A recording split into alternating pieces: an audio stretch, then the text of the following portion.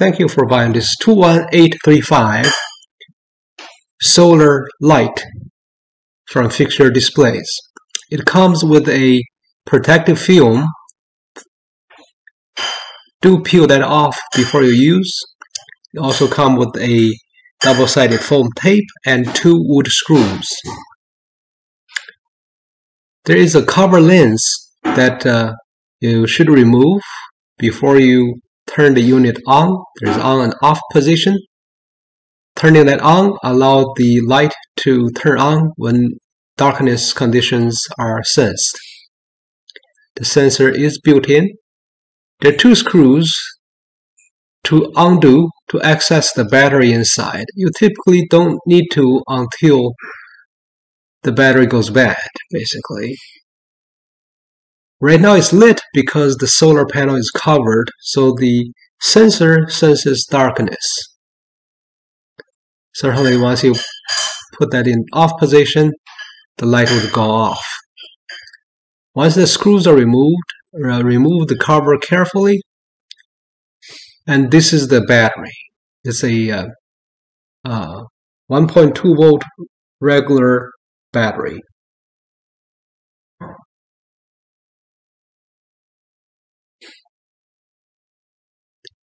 If you have any questions, feel free to email us, CS, that's Charlie Sam, at Fixturedisplays.com. Now we're going to put the cover back. You can also text message us 630-296-4190. Now we're going to show you how to install this unit. It's meant to be an edge mount unit. You would put on the double-sided foam tape, remove the release liner on both sides, and you can then stick that to any edge. If you were to mount this on a flat wall surface, you're going to make some modifications, build a small block to go on the backside so there's no ledge on the unit.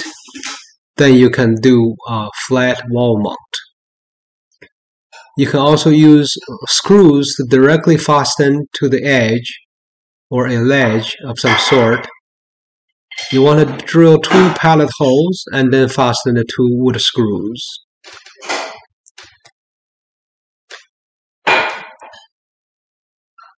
This is a very lightweight, good light, and later in the video I'm going to show you a few night conditions.